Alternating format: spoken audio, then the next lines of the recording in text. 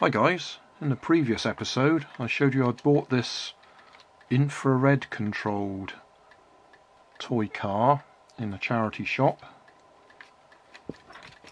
and we're going to swap the receiver because none of my infrared transmitters talk to it.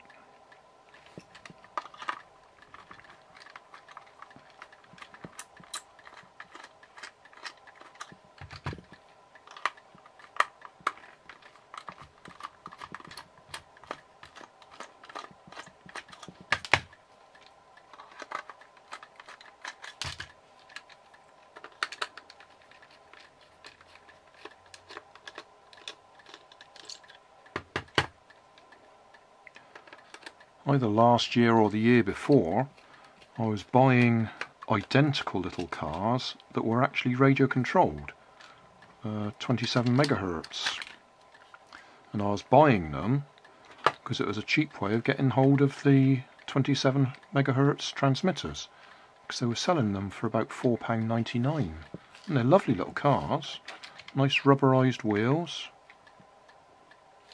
they work fine. There's our infrared sensor.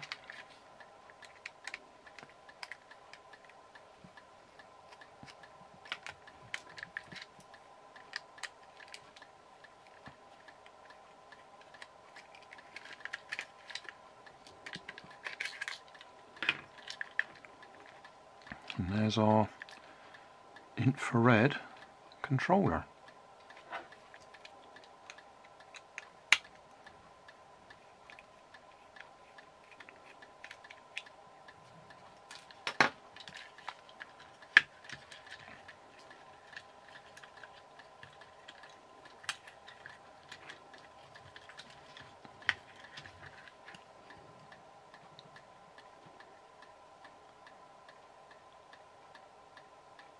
I won't throw it away, I'll keep it, but it's not much use to me.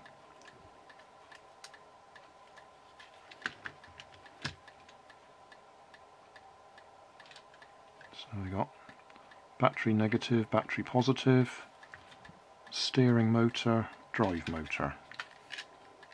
It's actually written on there as usual. F for Freddy, F for forwards, B for backwards, L for left and R for right. I've just had one of those ideas.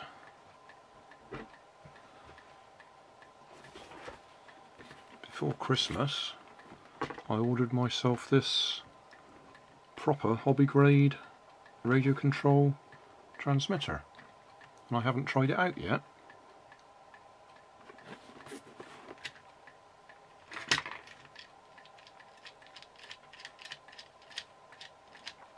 I wonder if we could do a little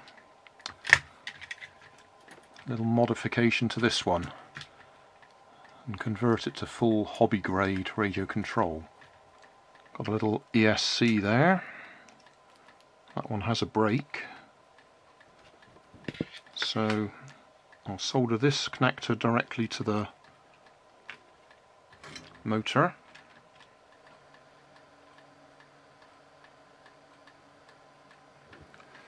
Right, what we can do about the steering.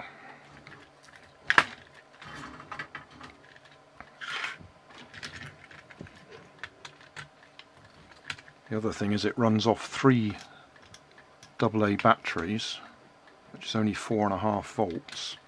I don't know if that will be enough to drive the receiver. We might have to do something about that.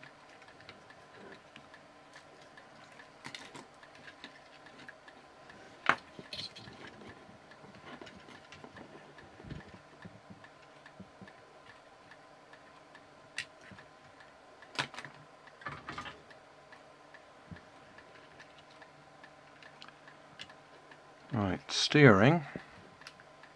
We're going to need that plastic cover,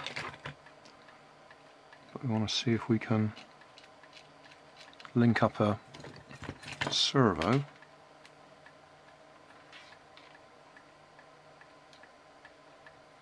to move the steering arm there. I've taken the bits we don't need out of the steering there. We do still need this plastic cover to hold the top of the wheel. What do we call those bits? Well, those white bits that the wheels are fixed on.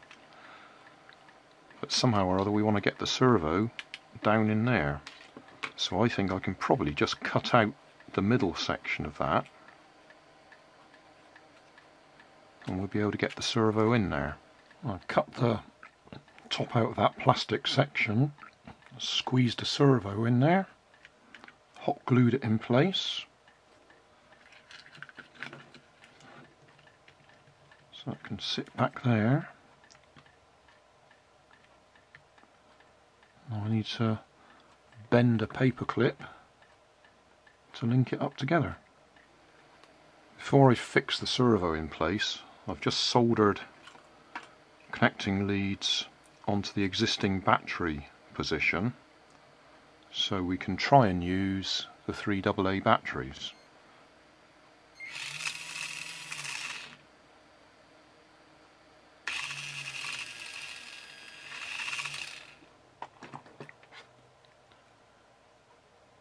I've just drilled a hole in there,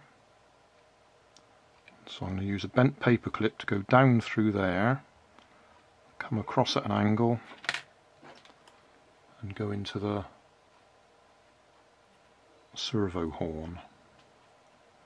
Right, don't know if we can actually see in there.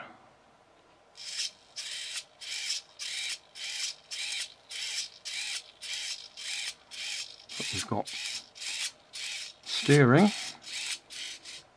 We're nearly up together. I just gave it a very quick test and I need to reverse the wires on the motor. So I'll do that and then we'll try it out. Just squeezing it all inside. I think we might have a problem with the servo touching the top of the bonnet. You can see it's a multi-purpose body shell again. That's the hole for the aerial to go through for the radio control version. Right, I'll just saw that out to give us the space. Well, that's done the job. I just trimmed, well, you can't even see it, underneath this plastic. And that's given us enough space to get it up in there properly. So I've wired it through the on-off switch so we can still use that. And we're using the 3 AAA batteries.